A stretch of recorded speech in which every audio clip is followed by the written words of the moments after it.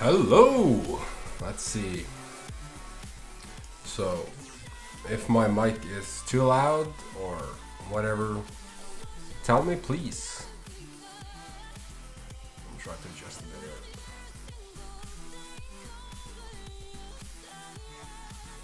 Awesome. Okay, so let's... There we go. What's up?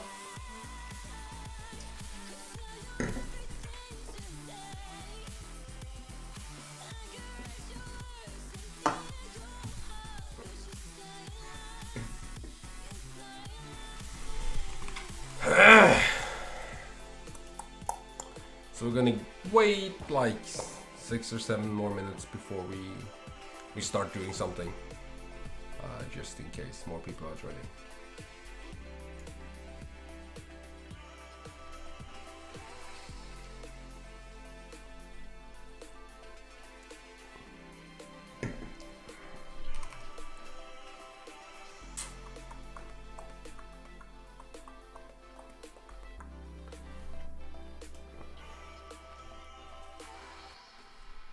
So this should be Monster Cat music, and I did like pay $5 for it, so hopefully we don't get any strikes. So I'm drinking like a Norwegian Indian Pale Ale, which doesn't sound right, but it's called it's called ass in English, I guess, but in Norwegian it's Ås, not ass. But so I'm drinking ass tonight. That's the start of today, pretty much. Yeah, I'm drinking ass, so. I guess that's, yeah, that was a good kickoff, pretty much. So I got 2 more cans of ass, and then I'm gonna go over to coffee or water.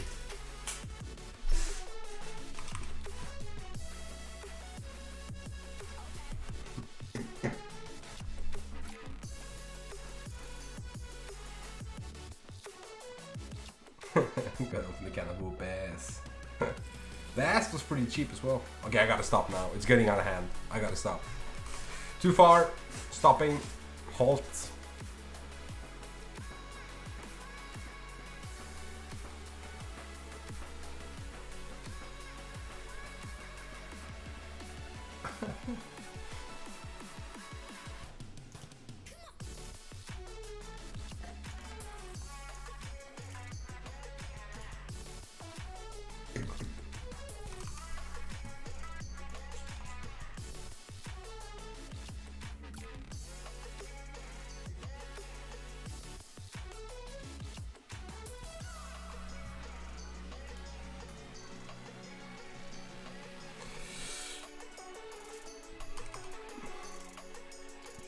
So this photo is forever my wallpaper. I'm never switching again, like permanently. This is my background now. Yeah. So I can't take credits for this amazing piece of art. That's Drew from TrustedSec draw this, or I guess Photoshop this. And I mean, if I didn't tell you it was Photoshopped, you might actually think it was real. I mean, the biceps, pretty accurate, right? Real life might even be bigger. I know for a fact that David does have a horse, a unicorn. I didn't even get the name. So he does have a unicorn in his garage, right next to his Back to the Future mobile. Yeah. So and that unicorn does breathe fire, for sure. So I mean, if I didn't tell you this was Photoshop, you probably wouldn't even notice. Pretty accurate, but again, can't take credit for it. It's all Drew who did this amazing piece of art.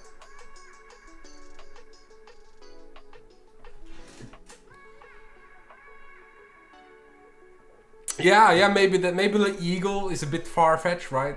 So this is happening just as the eagle flies by with the American flag. Maybe that was a bit too far. Yeah, that's probably it throws people off. Definitely, right? But everything else, 100% legit. Would have happened. Hashtag real life. And I don't think you can see it, but there's even an, like, can I like, how do you do this in, I think it's personalize? Background, like, choose a fit. Oh, I have to activate my Windows to choose a fit. Okay. But in the original, there's actually like a neon cat in the background. Let me show you. So this is the actual photo. Look at this. That's so good. That's so good. That's like some high quality photoshopping right there. Like, look at this. It's amazing.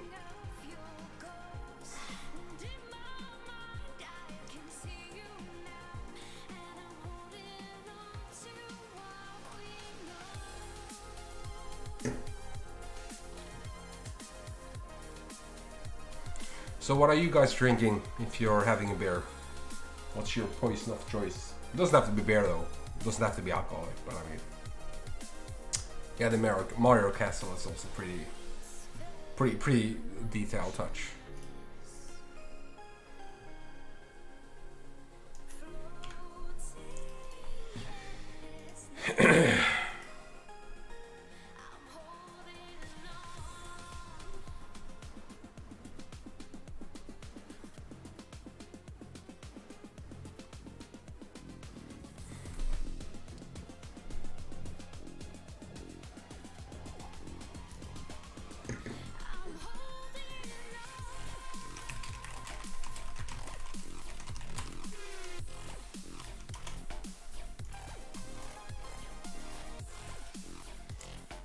So I actually accidentally started Blend when I set up this VM.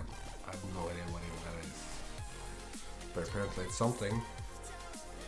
So I'm just gonna go ahead and install Burp and proxy, whatever it's called, add-in for Firefox.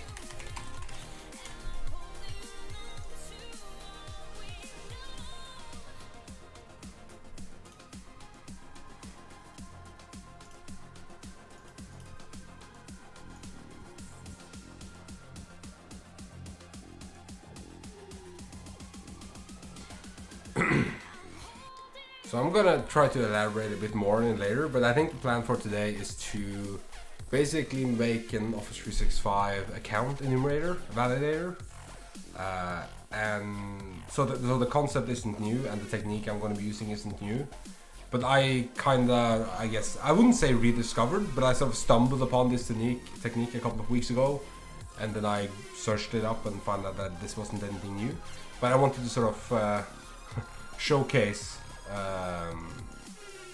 how you could sort of integrate that in your workflow, how you would look at like a post or get request going on the wire with Burp, and then sort of I guess reverse engineer it back to a C# request in code. How I do that workflow, because that's basically a great foundation for doing anything.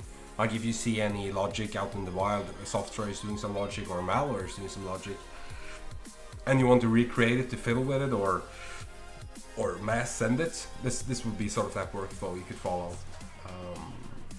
So that's sort of the plan really for the stream. Make a Office 365 account validator enumerator. Yeah.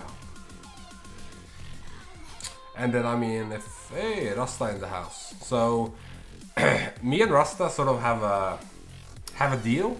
So when I'm watching his stream, I'll be sure to point out everything he does wrong, even though it's not wrong.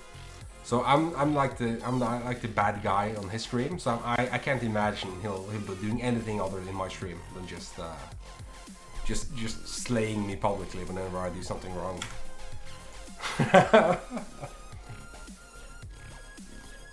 So later on, when I should be creating an interface and I'm not, then Rastamaster's probably gonna, yeah, he's gonna let me know that I should be making an interface on this. Yeah, so we got Burp, and now we need an extension that I do not know the name of. It's like Proxy Fox. That's what I want to say. Ah, it is Foxy Prox. I just did it the wrong way.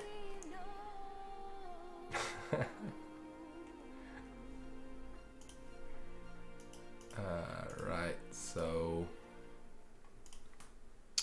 Yeah, so if you haven't used FoxyProx before, it's basically a proxy switcher manager for Firefox. So you can add a bunch of proxies and then you can switch between them. It's great when you want to quickly switch over to use burp, or if you want to quickly switch over to that SSH proxy that you have for your client network or whatever. So I can recommend that. I'm just going to make a new profile called burp. It's going to point it to the localhost and port 8080, which I believe is the default one. Save that and then fire burp, right?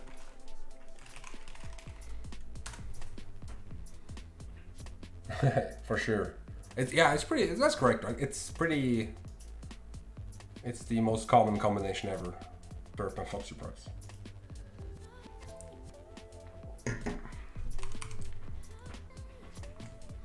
Right, so by default, burp is going to listen on 8080, and then we need to install, I can show you though, but we need to install our certificate. So if I try to go to Google right now, it's going to complain like, hey, this isn't okay. Right, the certificate that we're getting belongs to port Swigger. It doesn't match Google. Something's wrong, right? So what you want to do is that you want to, I don't remember if this still works. Can I do like 8080? Yeah, I can. Okay, you just go to localhost 8080 and then you can just download the certificate. That's there. That's, I think it's under options, right? I always mess up finding this. Use certificates, okay. I didn't mess up finding it. Just import that, say yes, yes, okay, okay. And if I try to go to Google now, it should be okay, right? And then we can see the traffic captured here in the history. I want to exclude that straight away. Okay, let's just not do that. So I know people have shared a bunch of rules for burp that you can add to get this stuff, this noise to go away, like the Firefox portal and stuff. Just not gonna bother with it. But the thing I wanted to share, or the thing I wanted to show you, is that if you go to like login windows.net, which is basically the same as login.microsoftonline.net.com, I mean. And you log into a tenant, right? So let's say I log into blah blah blah blah at legitcorp.net, and it's gonna say the username may be incorrect. Make sure you type it correctly, blah blah blah. So the Microsoft Online portal is basically doing some sort of check in the background to make sure this account exists, right? Because if I type an account that I do know I have, like Odvar Mo, it's gonna redirect me. It's gonna be like, okay, I'm trying to sign you in. So there is some sort of logic implemented into loginmicrosoftonline.com that validates whether or not the accounts exist, right? So let's try this again. If I clear my burp history and I go like blah blah blah and I go next, you can see there's a post request being made. If we just throw that into repeater and take a look at it, by the way, I'm not sure if I hate or love this change with the inspector thing here and there's no comment, okay? Not super happy with it. And if we resend this request, we get this JSON response back, right? This JSON object. So it's one object, not a list or an array, and it has a couple of properties. So it has username, which is the username that we requested to check if it exists, and then we have a response, or I guess, right, some parameters that defines this. So if exists result 1. So that's pretty interesting, right? So maybe the 1 indicates a true, like a Boolean value, so it does exist. But that wouldn't make any sense because this doesn't exist. So we know that if this is 1, it doesn't exist, right? So let's clone this. Okay, we can't do that. Let's just grab a normal repeat of this, and let's change it to an address that does exist, and see what the response is, right? Odvermo, send it, and we get if exists result 0. So this, like at first glance, may indicate that if we get a response with if exists result 0, then the account does exist. And if we get a result with if exists 1, or maybe something different, right? This is a really small sample, right? So we can't really 100% confirm that these are the values that we will get. We would have to try with a bunch of other emails from maybe different tenants and stuff. But like 1 and a 0, that's pretty typical, right? So let's take that assumption. So how would we move this over to code so we could actually like enumerate like 1,000 emails, or even brute force using like the you know, yeah, if you don't know about this is pretty nice. So it's, I think it's called statistically possible usernames or something. Just don't look at my writing. Rust mouse, close your eyes. Yeah, this is gold, right? So this, I believe, is a collection of username, I guess first name, last name combinations in different formats. So I mean, this could be super useful when, I guess, you're really brute forcing, you're really just guessing accounts, right? But I mean, just from the email interaction with your client or some basic OSINT, you're able to determine what the email format is, right? Is it just the first name? Is it first name and then the first 2 letters from the last name? Is it first name then the last letter in the first name, last name? Like what's the combination, right? And I know I use this a lot. Like this is, if it's a large company and I can't get like a solid list of emails from dump databases, LinkedIn, some Google dorking, if I can't find any Google buckets, AVS buckets or Azure storage accounts that have public information regarding their email accounts, then this is my go-to, right? At least for American or I guess at least for American companies, right? This wouldn't apply to Norwegian companies or Swedish companies or whatever, right? So let's say I have like, I don't know exactly how many users are in each of these. I think it's like, I don't want to click on one of them because it's going to take like a year to load, but I think it's like 44,000 at least. I think it's even more, 44,000 combinations. So if I want to run that against this endpoint, how would I do it? How would I recreate that? So obviously I would do it in C#, and that's what I'm going to do because that's my thing. But it would be, I guess, pretty similar to Python. I feel that's a cheap go-to.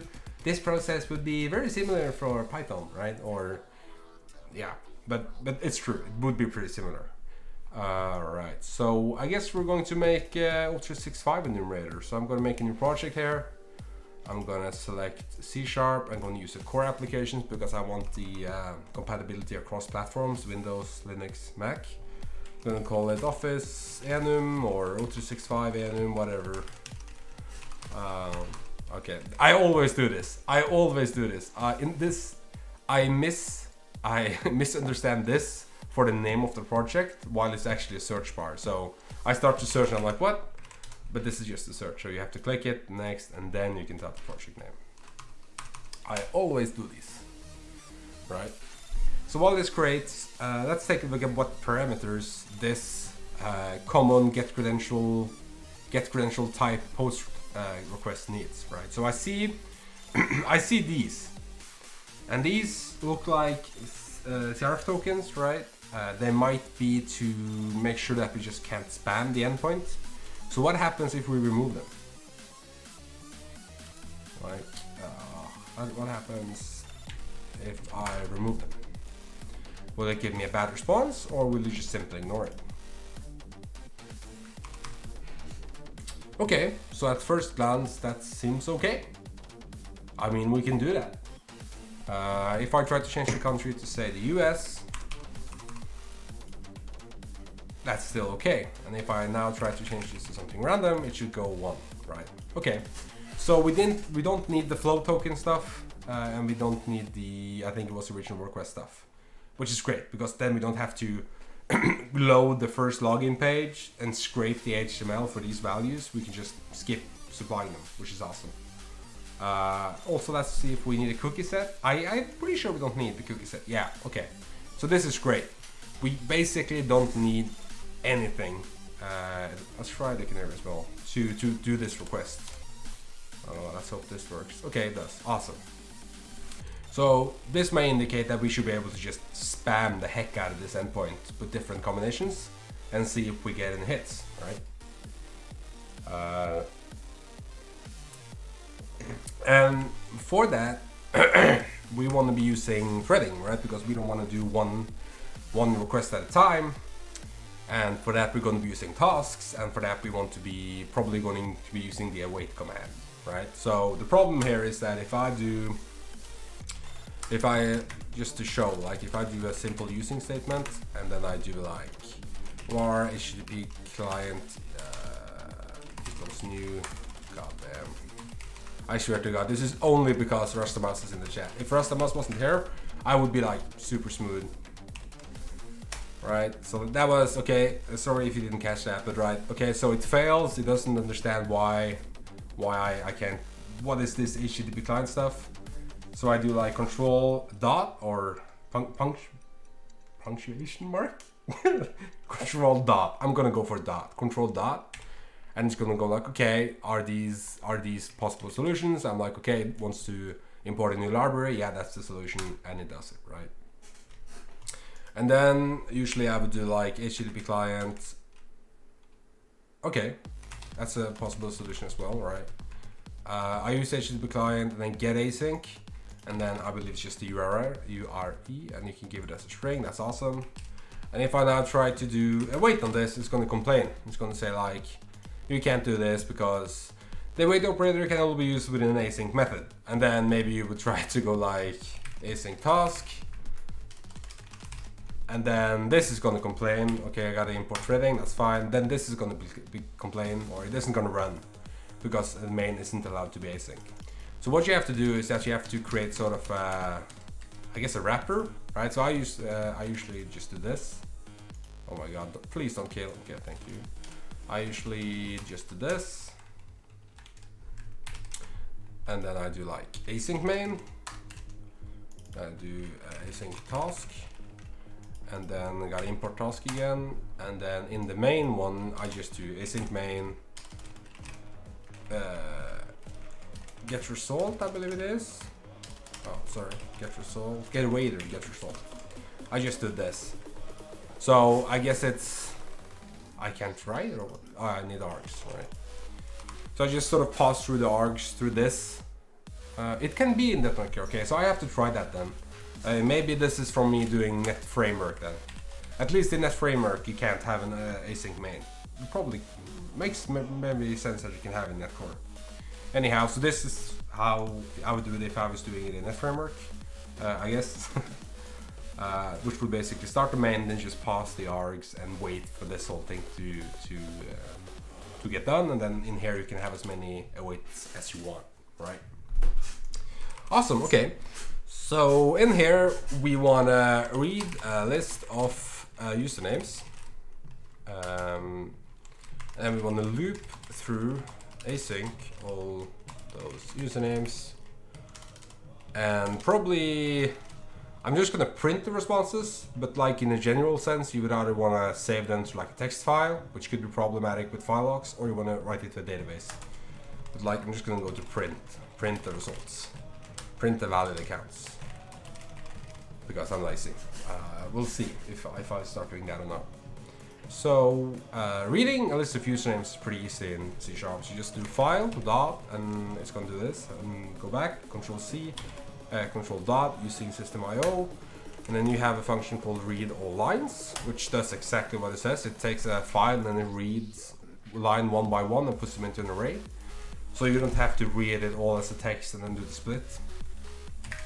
And then probably we would do like arg, the first element of the arg in here. And now I'm starting to wonder if it's arg0 is actually the name of the program. We're going to find that out of this. Username array. Right. If I can spell, that would be amazing.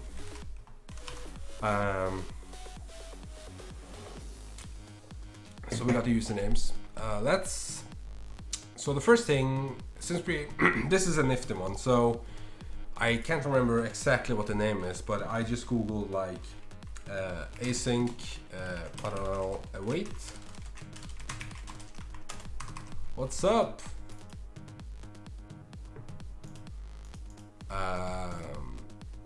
I can't remember what the actual name was, but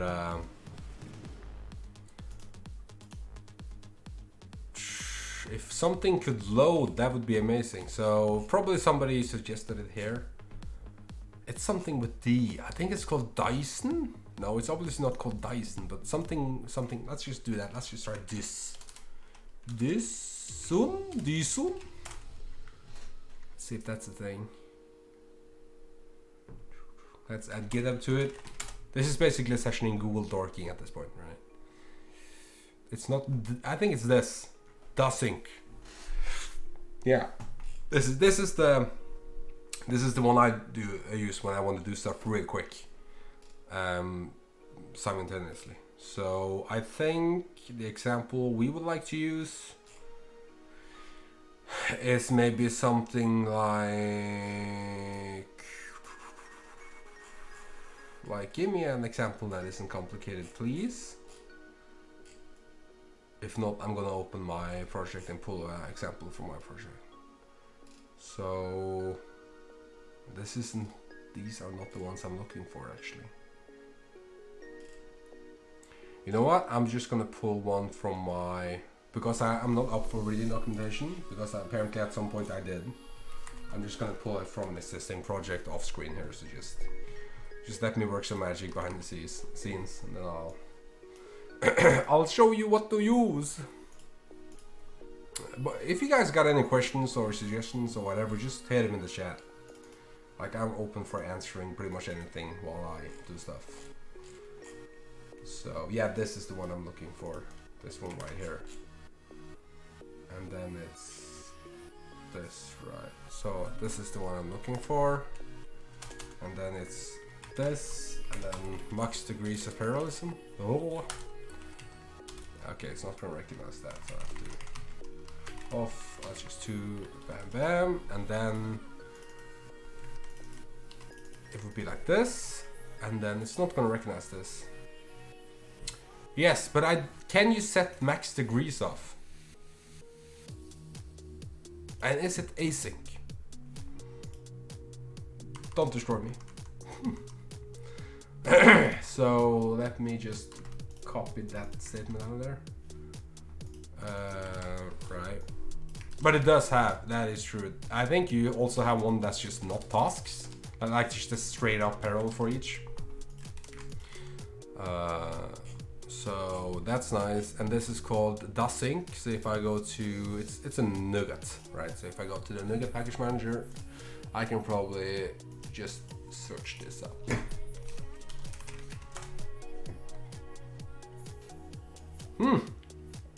Yeah, okay, so it's this one. Async enumerator. Yeah, whatever, let's install this.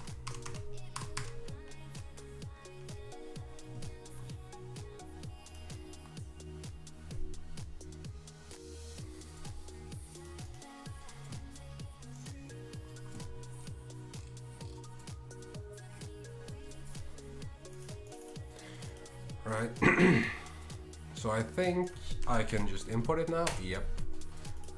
So there we go. Yes, but I don't think parallel.forEach has max degrees of parallelism, which is what makes this so fast. You could probably do it in some hacky way though. This is just the way I've done it.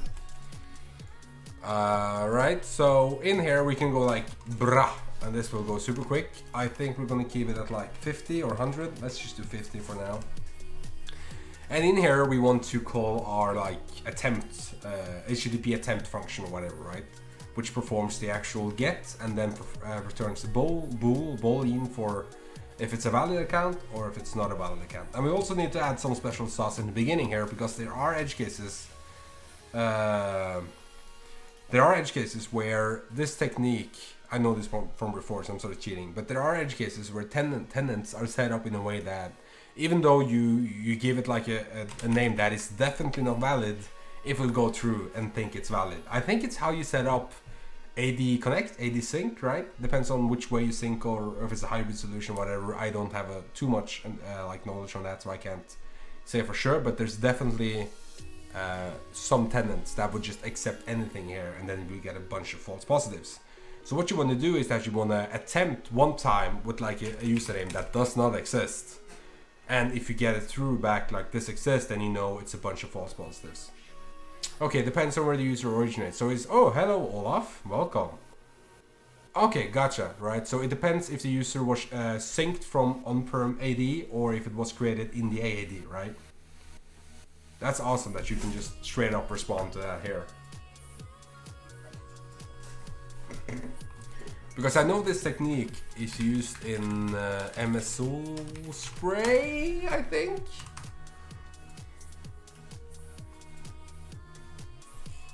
No, it's not in... I can't remember. I think it's in the Office365 spray then. There's so many spraying ones right now. So I think it's here. Yeah, no. Is it? Oh, it's Office365 enum. That it's like there's a millions of these scripts right now. Awesome to have in the shadow, Olaf. That's amazing. So this, yeah, this right here, auto discovery and Office.com enum, right? Says this method only works for organizations that are subscribers of the Exchange Online and do not have on-premise or hybrid deployments of Exchange Server. Okay, so it basically means that if you don't have, if your Exchange Server is fully cloud, then it's okay. It's basically what it says, right? Yeah, because this uses the same stuff, gets the same output and stuff. So this would be non-existent when the account does not exist, if exists is the one. So the weird thing is I haven't like gone into that rabbit hole, but I had a tenant like a couple of weeks ago that responded with like 5. Like if exists result 5, and I was like, what the hell is 5? Is that like inactive user? Is that like created but not synced? Like what is that? And I haven't really gotten to the point to dig into that, but there's definitely more than just zeros and ones being responded in the if exist result, which could probably give us another way of enumerating. Right, okay, so the main thing I wanted to talk about is that how I would approach putting this stuff here into C#. So what I would do, if I were doing a bigger project, I would just create a folder called models. And then I would create like, what would I call this? I would probably name it after the burp path, so get credential type, response, resp, and then a get response, and then a request as well.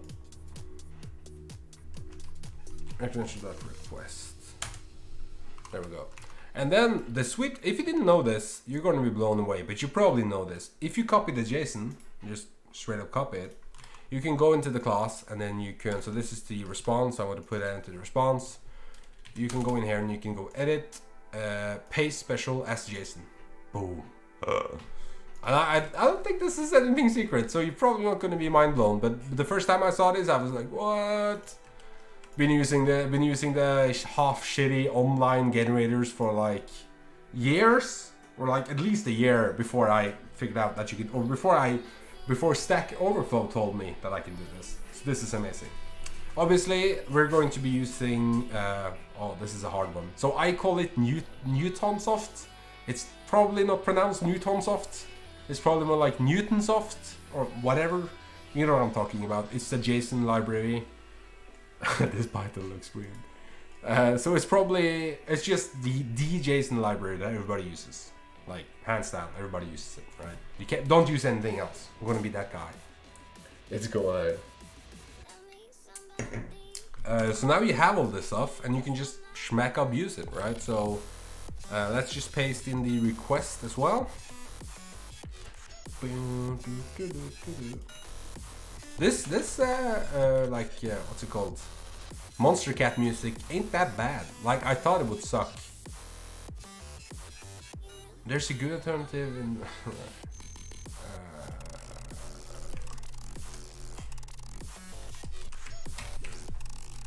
I don't follow Olaf.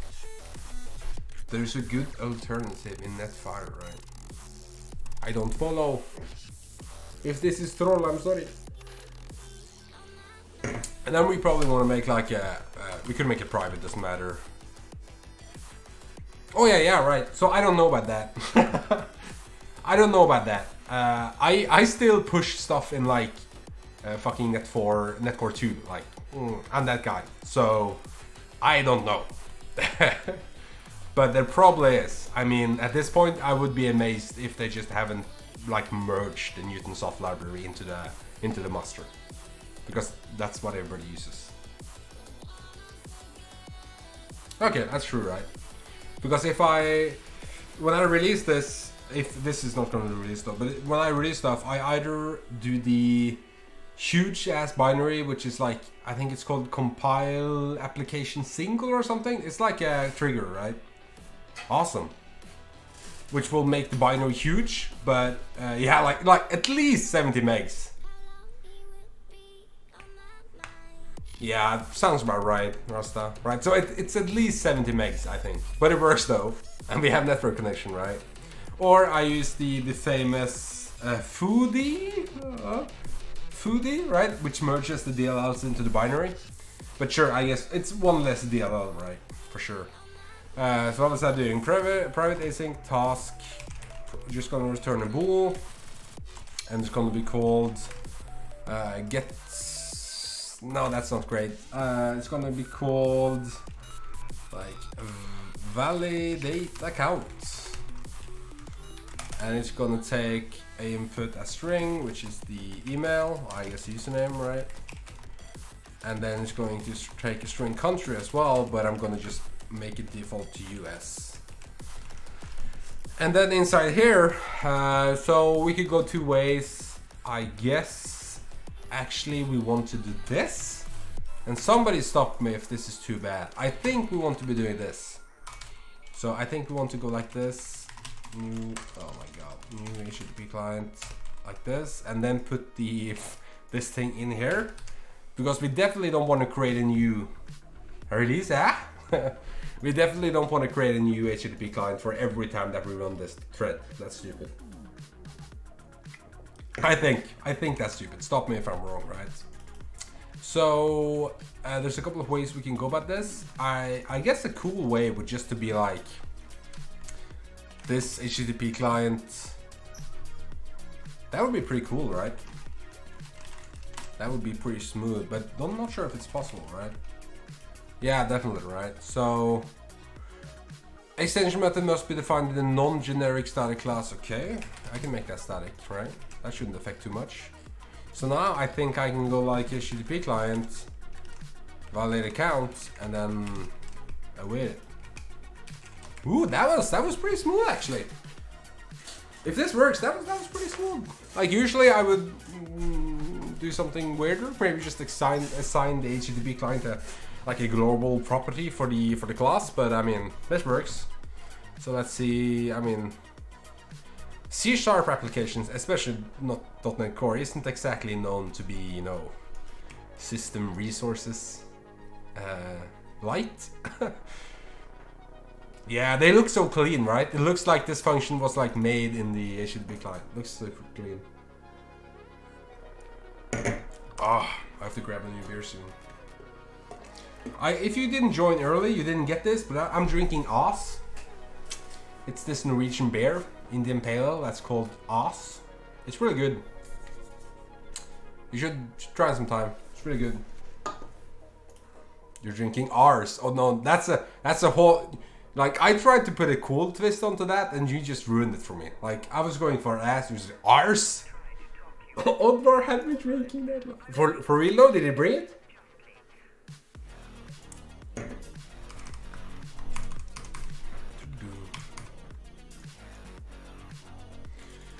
Extension methods, okay, let's make it static, that's fine. Not all code, okay, so... Oh yeah! You were on the Hackon? Hackon 2019?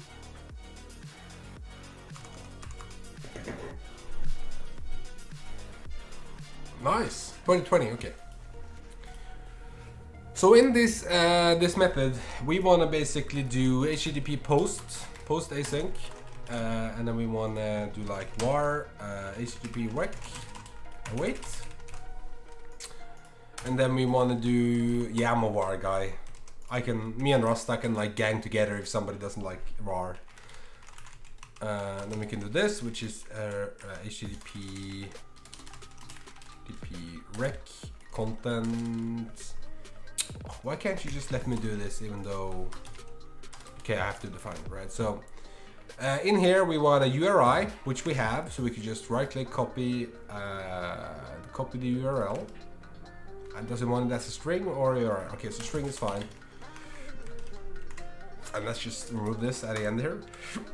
Pretty sure we don't need to have that. Let's just make sure.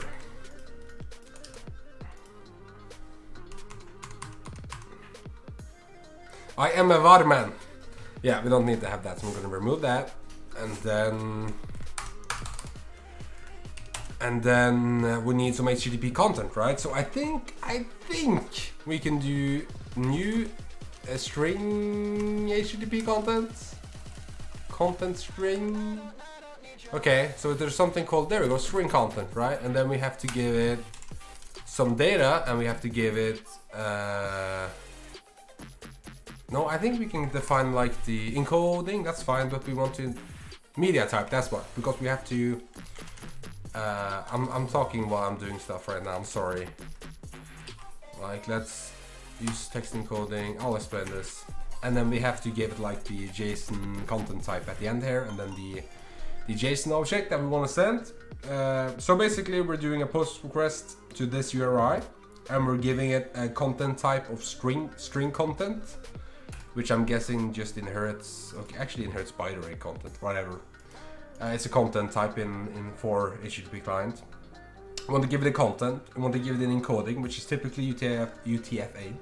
And we want to give it a media type, which is basically content type, right? So I think, I have to check this up, but I think it's application-JSON. Let me, JSON content type. You can actually see that in burp, right? So the content type is application-JSON. Wow, I was right. Damn. This is the first for me. Like, I didn't have to Google anything. That's the first for me. Like, give me a star in the book, guys. Come on, guys. Right? And then we have to give it a content, right? So we have to create a new instance of the class we created. Type request. We have to set the username and set the country. And then serialize it from JSON into string. I got a star, that's amazing. So var, I think this is just going to be the post content. No, that's wrong. We should call it, what did I do? We should call it something that I'm not going to type. And then new. And then we have to import models probably. Fix formatting. No, I want to import models. What is wrong? It doesn't have a constructor. Is that the problem?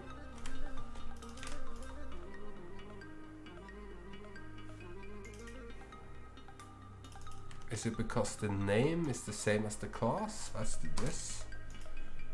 Yeah, that's probably it. Yeah, that was it. New, right? There we go. And then we just define username, which is username, and then we define the country, which is country. And then we do this. So we have the new object, and then we do the magic JSON convert, control dot or control enter, install package, find and install latest version. It's gonna do that. While it does that, I'm gonna grab a beer. Give me a second. And I need a new ass. My ass is empty.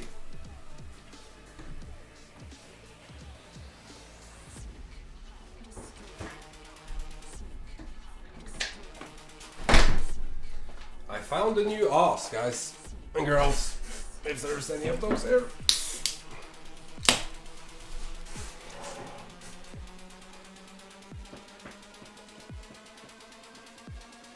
So I just gotta give a shout out though. So if you actually want to see an actual developer create something not trashy, you should go watch Rastamouse stream at one of the I want to say Wednesdays. I think it's on Wednesdays at like 2 PM. When's your stream, Rasta? Come on, do a shameless plug. We gotta do a shameless plug. You don't like it? So we use serialized object, and then that basically takes pretty much anything, right, and serializes it, so we can just give it this object, and there we go.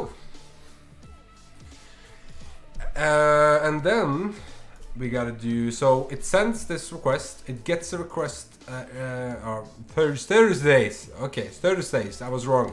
Go to rest of my streams on Thursdays. It's at 8, right? 2 p.m. EST, I think. So...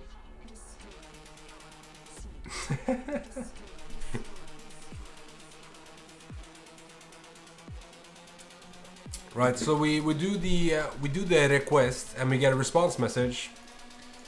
And from that response message we want the content and we want to read it as a string.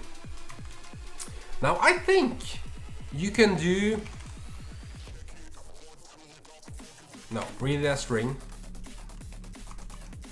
This, like, dude, that's my disclaimer. You can't do this. So, oh, this music is actually pretty good. I'm almost dancing, guys. So, if we check at the... So, we want to do a quick check, right? So, there's no point of reading the response if there's not a valid response. If we get anything else, then... I use this. So, is successful status code gets a value indicating that if the HTTP response was successful. I'm not sure specifically what status codes this checks for. Obviously, I can't check that because that would be too easy. But if it's a 200, yeah, any 200, right? So any 200 is actually what we're looking for here, since we got 200 okay. So we can just check if it's 200, and if it is 200 or anything starting with a 2, then I will get a response, and I will try to deserialize this object back to response, which would be a JSON convert, deserialize object, and then do get credential response, and then the HTTP response. So now we basically got the input, we created the object, and we sent that object as a JSON object, funnily, to the endpoint. We got a response. If that response has a status code of something starting with a 2, which is an okay response anyhow, then we read the data as a string, and then we deserialize that data into an object. So now, since we got the object, it's much easier for us to check if exist result equals 1. If you wanted to do this like even dirtier than I did it just now, you could just do like this is so bad, never do this, but like you could just do like this. You could. I'm just saying you could. It would be super shitty. You could, but we're not gonna do it like that. Get away. Right, so I want to check if that get credential type response, which is if exist result equals 1. If it equals 1, it doesn't exist. Wow, this music is actually pretty good. Like, what the? Ugh.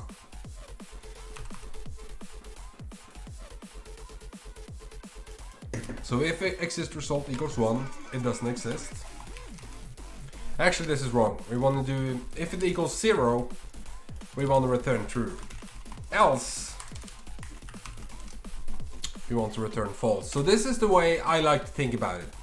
When you're doing something like this, I like to only sort of assume what's... Okay, how am I going to explain this? I make the function always return false. Like I make it the function always fail, and I only specifically make logic to check if it should not fail, right? If it's now it's now. Yes, in this case, I'm not gonna do it because you said it, right? So don't you have to? I think you made a mistake. You have to do like this, right?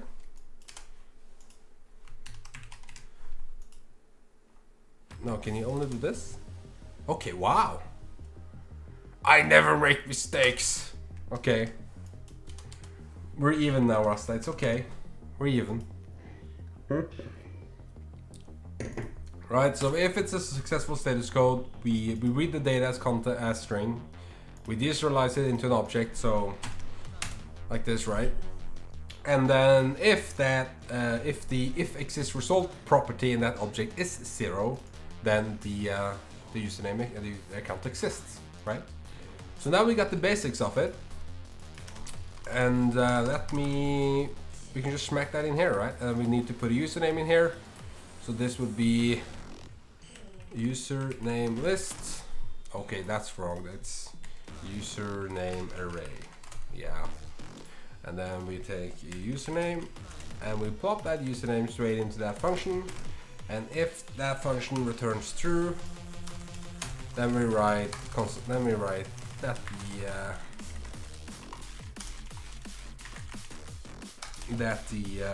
it's valid.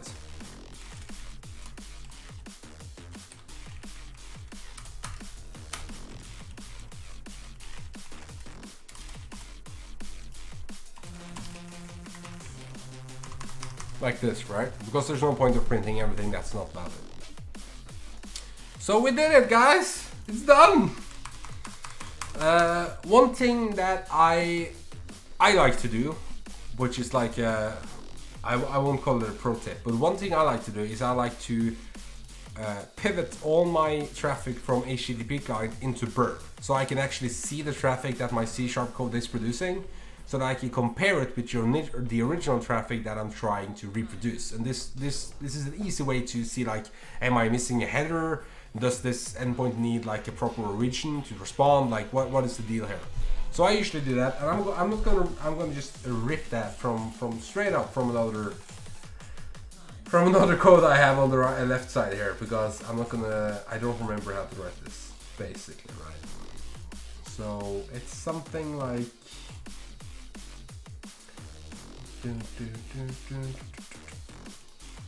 so it's this part right here.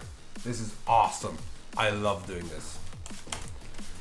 So what you do is that you create a new web proxy. You have to import that module, and then you point it to burp. You set user credentials false, and then you put that proxy into an HTTP client handler, and then you tell that HTTP client handler to also just ignore like certificate checks. So this way you won't get any errors on the burp certificate. This is an easy way to do that. And then you just make that HTTP client handler an input for the HTTP client constructor. This is awesome. Like this is mwah. Like when you're up late at night and you don't understand why your hacky code isn't working, because it's hacking. This is amazing. Like when I fire this up, we can easily like just go into burp and see all the traffic, and we're good. It's so easy to debug stuff. So I mean, I'm tempted to try this. Yeah, we need one more thing, right? So we talked about that the endpoint might produce false positives depending on how it's set up.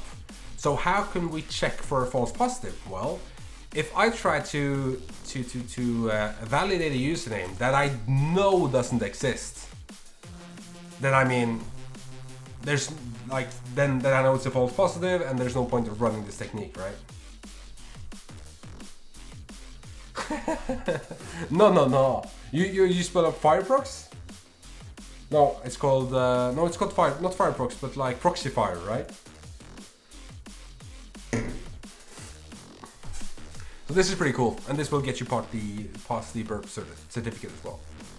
Okay, so let's try that. So what I'll do, I'm just gonna take like var test. Oh my god, test username, or I guess known bad username.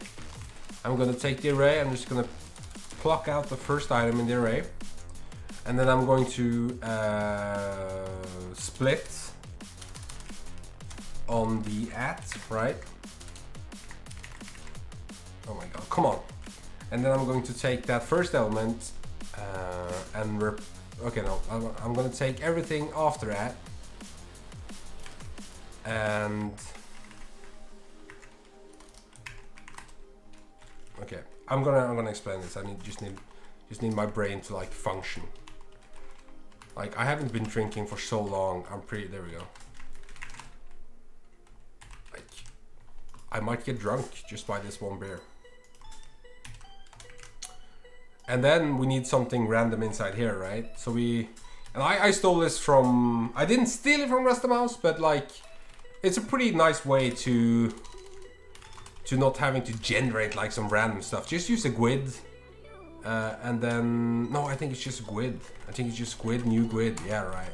To string, and then just replace these with nothings, and then you have, I don't even think you need to string. No, you don't. Yeah, you need to string. So this is a way to just generate a random string that we know doesn't exist within tenants. I mean, if it, yeah, right. So this is just, instead of having to pull up like the random stuff and give it a char set and give it a length, you just do this and you don't have to do anything else, right? So this is just generating a random user account that we know doesn't exist, and then we check. So I guess this is really our canary account, right? Canary account, canary username. If this canary exists, we know that this tenant is only going to give us false positives with these methods. And I guess we also know that the tenant has sync, on-prem sync with some exchange stuff that we read, right? So this might give us some information about the tenant as well. And if our canary account hits bad tenant, cannot enum, and then after that we just break. I mean we just environment exit. Environment exit. I don't know exit codes. I don't give a right. So we generate a username that we for sure 100% doesn't exist. We check if it's valid. If it's valid, we know that this enumeration method isn't going to work for this tenant, and we just quit. So hopefully we don't have to actually get here, because obviously we want it to work. And then this is that, right? So that's cool. Now we need a bunch of usernames, and I'm thinking maybe I should just pull it from GitHub for lulz.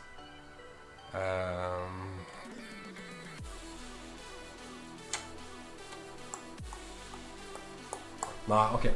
I have a username list I'm going to use. So let me just like put it here, or here, or let's just make a temp folder at C. Extreme, whatever. I'm just gonna put. That's a new word, guys. Put. I'm just going to put like a username list for a test tenant I have. This Odvar, which Odvar is actually in, which is quite funny. And then I'm going to put that username list there.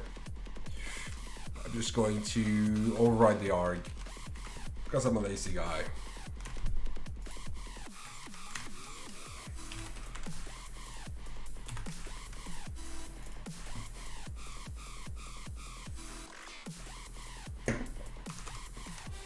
So we get a username array from this, and then we see what happens, right? So I guess we're ready to run. Now, it has never happened to me that anything I ever wrote ever worked the first time I ran it. So this would be a first for me, 100%. So let's just see if this works.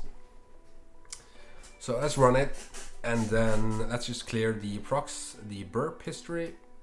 So clear Reno, and let's hope the VM doesn't crash, right? Oh, come on. Is it this slow? Like, for reals? There we go, okay. So, usernames. It did get all the usernames correctly. Odvar is in here. Adam Valle is in here. There's some ruffle names in here. Gonna create a new proxy, create a new HTTP client handler, put that HTTP client handler into the HTTP client. Then it's going to generate a canary username. which actually looks okay. So it has the @legitcorp.net, and then it has like a random JID in front of it. That's definitely not going to be a valid username.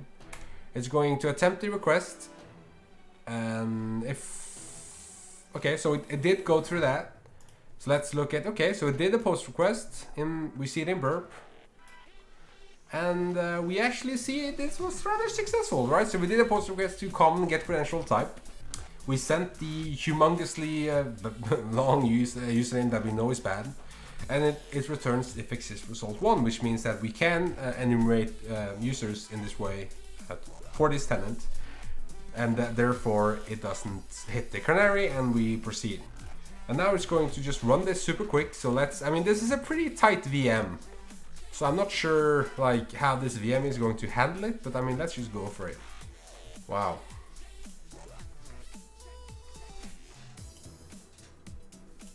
Right, and there it goes. I enumerated about 100 usernames. We can see everything here in burp. We can check the responses. We can filter and make sure if we have any problems. And this has really, I'm doing a private project right now that I'm not going to release for quite a while, where this technique has kind of helped me a lot using burp, because then this thing spends a lot of time getting information. Yeah, they're all valid. Yeah, I pulled the username list from my test tenant, right? So it actually works pretty nice. And it's pretty quick as well, right? I could easily push this to 700. Easily. Maybe not in this VM, but you definitely could. And this would like enumerate super quick. So let's try that. I should try to run it. This poor VM though, it's running like, I think on 2 gigs or something.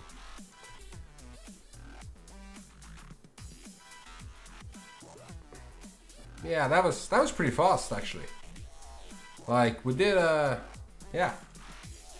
So I don't think Microsoft will rate limit me. Let's see. My experience is that if they rate limit me, they will usually provide a header, like a rate limiting header, letting me know like which count I'm at and how many attempts I have left. And they don't provide that, so I'm assuming they're not rate limiting me. But it would be really easy to implement something like Fireproxy into this, right? To try to make the IPs rotate. And as far as I understand, this, obviously this doesn't trigger any login attempts, and I don't think a tenant is able to log this, right? Correct me, Olaf, you're probably the god who would know this, but I don't think this is something I don't think this is something a tenant would actually log, and I guess for good reasons, but I mean, yeah. So this is a quick way, I guess, for enumerating tenants, and that canary is really helpful if we can't enumerate those tenants. Now if you wanted to so I guess we could, let's just make sure the args work before. I'm gonna post this as a gist. I'm not sure anybody's going to use it though, because I mean, it's already implemented in Python, which is much less like resource heavy. I don't think the Python one has the canary thing though, but I mean, meh.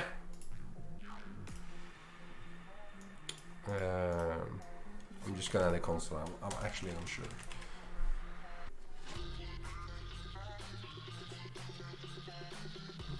So that's actually a pro tip that I'm going to give away. Azure Smart Lockout is actually pretty smart right now, and I have been playing a lot, and I mean like a shit ton with Azure Smart Lockout to sort of try to figure out what makes it tick. Like how, and I've tried a lot of stuff. I've tried using, I actually at one point I spanned up like 1,000 EC2 instances in AVS just so I could assign a unique IP to every account that I'm spraying, so I would never like reuse the same IP for different accounts. And I tried randomizing user agents, proxy headers, password and username combinations in terms of that they wouldn't be alphabetically in order. But my like main conclusion with Azure Smart Lockout is that if you spike login attempts, it's that stupid. Like if you spike 1,000 login attempts in like 2 minutes, Azure Smart Lockout is gonna notice that something is off. Basically, if you sort of descend from that typical pattern that the company has, like the baseline for the amount of logins and stuff, it's gonna notice. So my the way I spray, actually a great control, like generally a good control, and I've had very few cases where Azure Smart Lookout blocks me, but and also blocks the user that's actually trying to access the account. So Azure Smart Lookout definitely knows where the user is coming from, if that user has been using this account from that IP for a period of time, whatever. I don't know specifically, obviously, but yeah.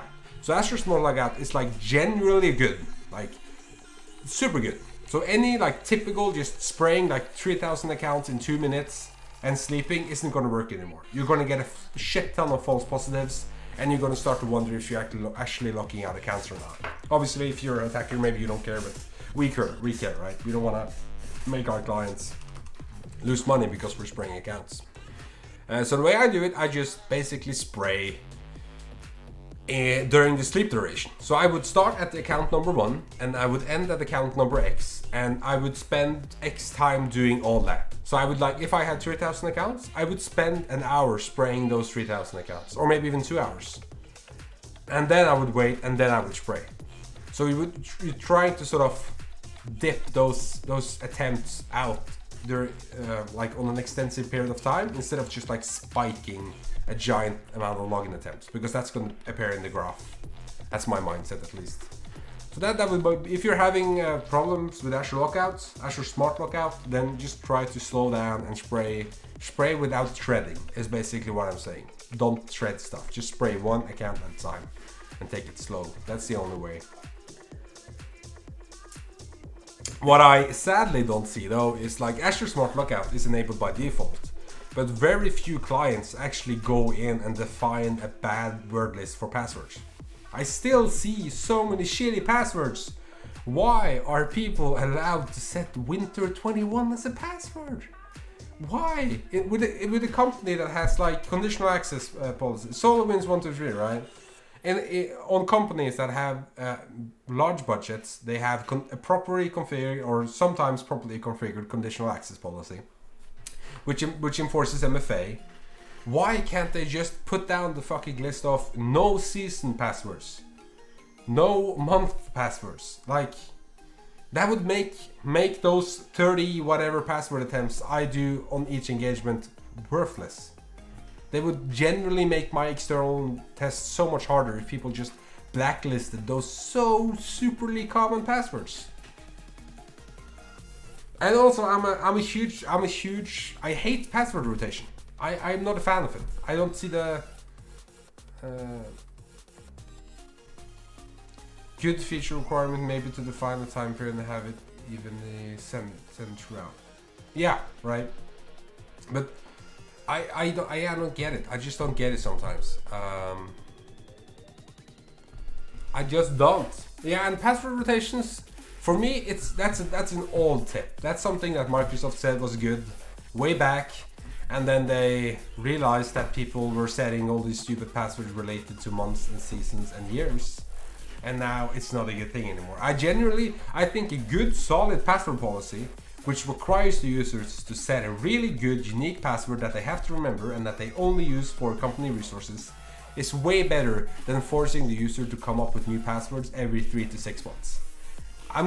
There's a guarantee that if you force users to come up with new passwords every 3 to 6 months, they're going to make shitty passwords, because that's what's easy to remember. That's at least my opinion.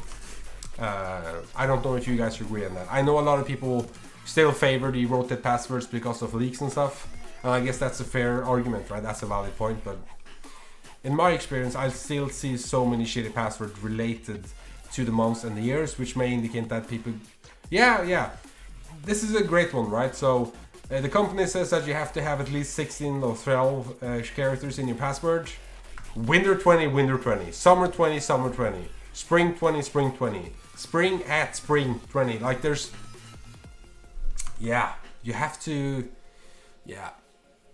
I think telling people to have a really strong password that they remember and that they don't share, and at the same time telling them that they have to come up with a new one every 3 months is preposterous. Like, I don't think it's a I don't think it's fair.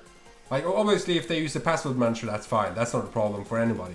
Fuck, I don't even know my passwords. Everything's in my password manager, right? But yeah, it's just sometimes I just think it's a bit of a yeah.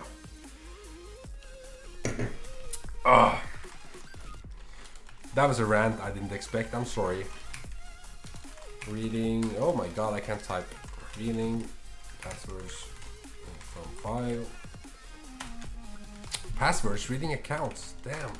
2 bears in. I'm only 2 asses in and I'm already starting to mess stuff up. I actually think it's args1. Nice of you to join in, Olaf. Enjoy, man. Thank you so much.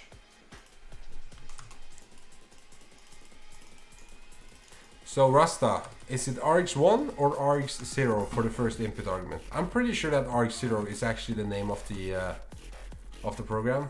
What's your R's, man?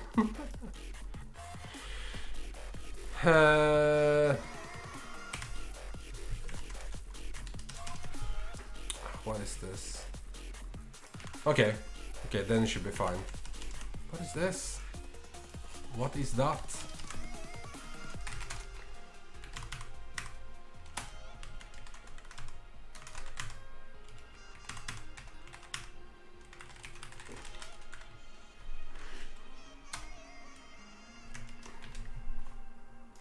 Didn't I put it in temp? Stream, lol.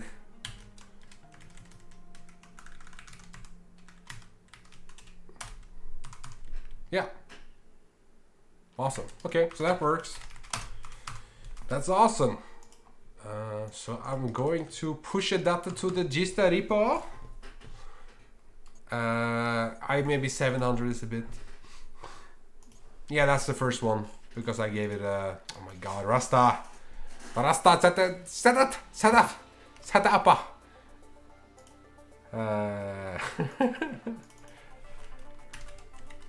I'm gonna put it to 500 because I think I guess I could make it a user input arg as well, but I mean 700 is a bit expensive.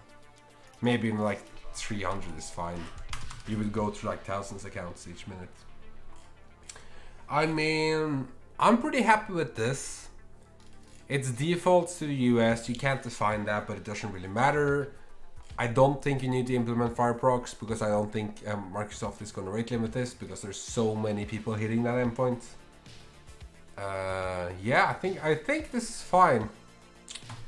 So I think I'm going to create like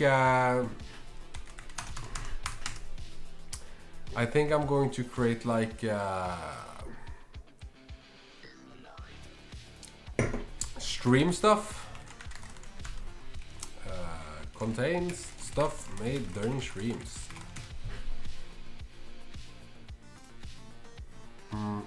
Why did they, like, what's the point? Main? Like, why? Oh yeah, oh no, I know why. I shouldn't get into that discussion. I definitely know why. I'm sorry, I know why. I get it now. I take it back.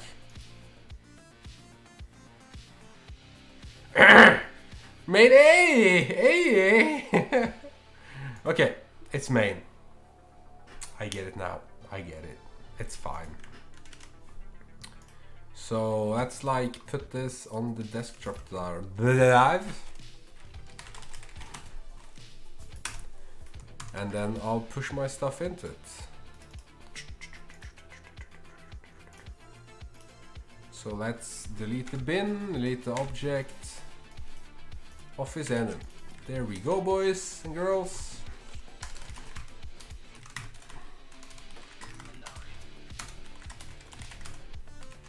Ah, no, I know why. Lol, I can just do this.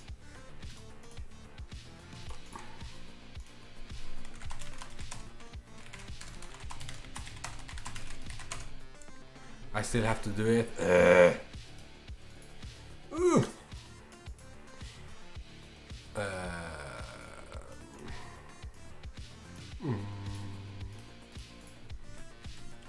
Do I really though?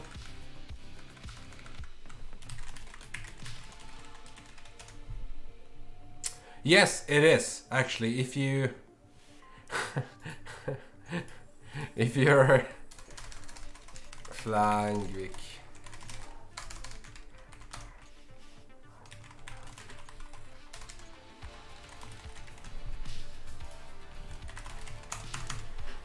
Yeah, this background is pretty much mandatory. If you don't have this, you're instantly kicked off the team. I also almost got kicked off the team yesterday because I created a tool, which I've been working on for a long time. And the first thing I did wasn't to create the ASCII art. So they took me in the side, they took me into a dark room, David and Justin, yeah. And they basically told me, dude, you gotta get your prioritization straight. I mean, you can't be here if you're not prioritizing ASCII art. I mean, the ASCII art and name should come before anything. Like, you don't write a single line of code on the project before the ASCII art is in place. And they were pretty strict, and I can confirm that David has huge biceps, so he was pretty firm. He was pretty firm on that was something I had to get prioritized.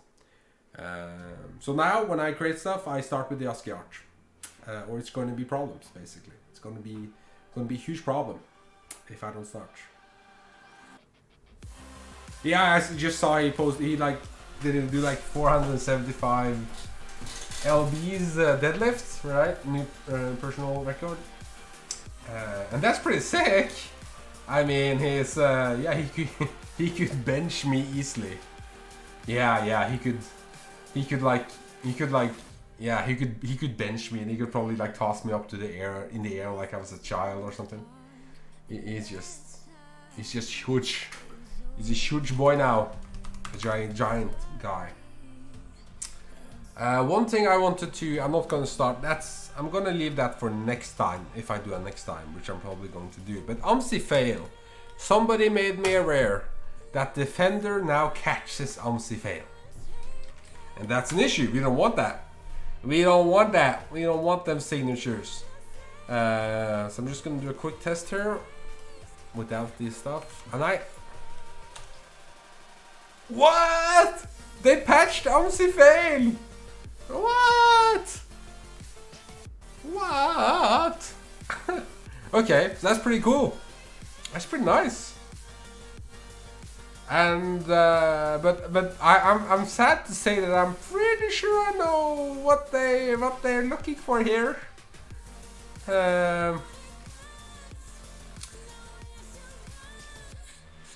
Yeah, I think this happened recently. I think some of them still works. Like, I have a feeling this one might still work. Let's see. No, okay. Okay. So this pretty much stands out, right? Did I just try that? Yeah, I did. But there's so many ways. Okay, wow, they did their job. They broke my stuff. See you next time, Rasta. I'll join in on your stream on Thursday, that is. Talk to you later, dude. Nice of you to join in. Right, so I'm pretty sure, yeah. So I think the next stream I'm going to be making AMSI fail food again. And I think I know how I'm going to do it. Like, pretty sure this should be pretty straightforward. Like, the thing they seem to detect is this first part here.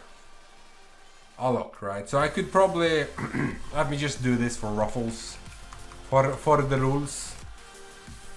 No idea if this is going to work, but if I did like this and then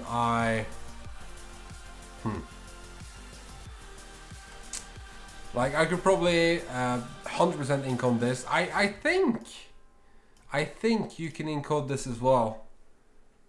In a way. Yeah, I think so. I think you could just pad out different stuff. So actually I'm gonna copy that one. I'm pretty sure you could just do this. I don't know though. I would have to look into it more.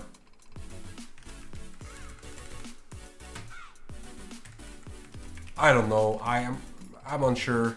Yeah, but you could there's totally a way to encode this. Actually, I'm pretty sure if I go into David's project, David Kennedy, he has something called Unicorn, right? which also deals a lot with the MC bypasses. And I think you can just go like MC.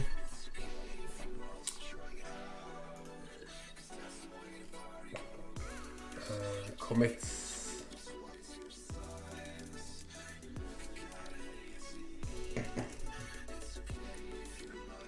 Yeah, I basically changed from bytes.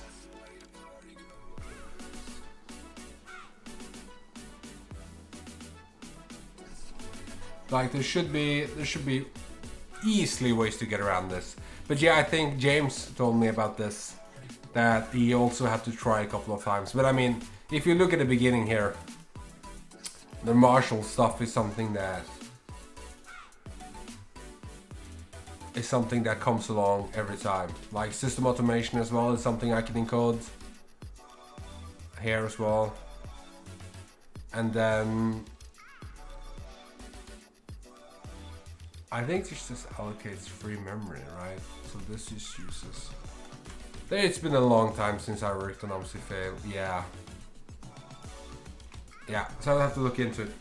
But I think basically that's it for today. We only did like a solid 1.5 hours. I started a bit early. But yeah, questions or anything like that, hit me. I'm all open. I mean this, according to the Twitter poll, this is something I should do. So I think I'm going to try to do it like on Sundays around this time. Because this is just about approximately like a good time for me. I think it's a decent time VVV. I don't think I'm excluding so many people.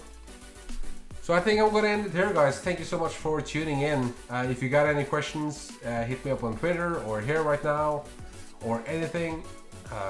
I'll try to post this on YouTube. Somebody requested that on Twitter. So I'm probably going to do that. But other than that, it's been a joy, man. I like doing this stuff. Mostly because I get to drink beer. I have an excuse to drink beer on Sundays, which is like top notch. That's gonna be it. Thank you so much for joining in, guys. Talk to you later. Bye bye.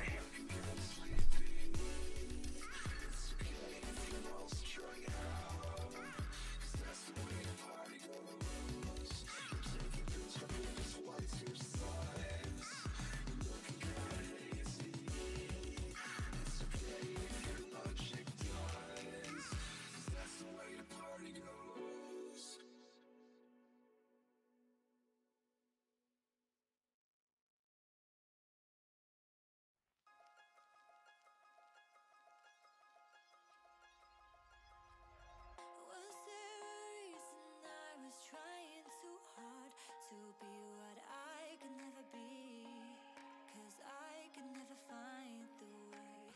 Kept on believing there was only so much time it should take, but it's not right to live your life there, 'cause we are four steps fast, moving at our own speed in our different galaxies. How we can wait till time takes us where we're meant to be, 'cause it's okay to do it differently.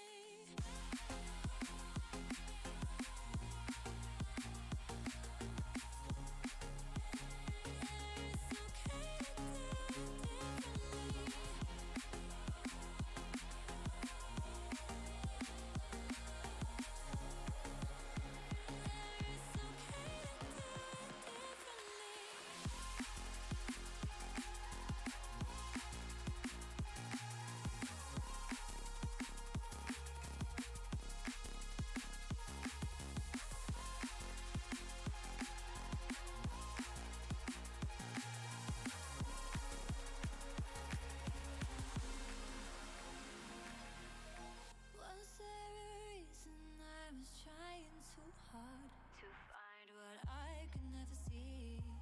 'Cause it was never meant for me. Kept on comparing, overthinking about the things I should have, but it's not right.